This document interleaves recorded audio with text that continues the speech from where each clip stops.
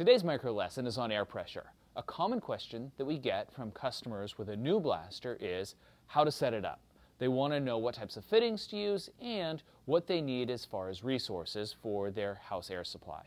For this demonstration, we have our dual tank MicroBlaster and we have our house air supply set to 100 psi connected with 3/8" industrial hose.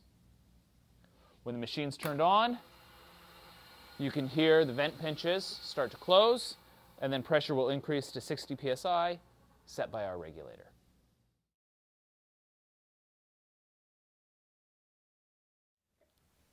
A common mistake that can be made in blaster installation is not using a large enough air line.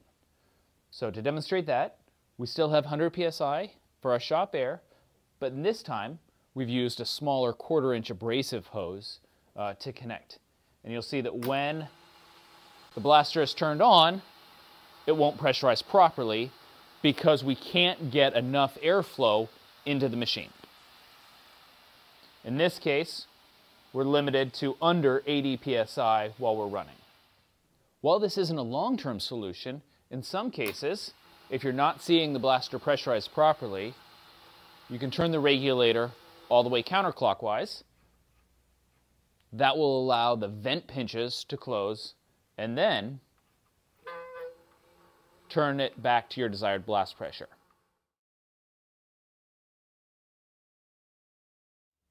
While this isn't a long-term solution, it will help you in the short term until you can get proper plumbing installed at your facility.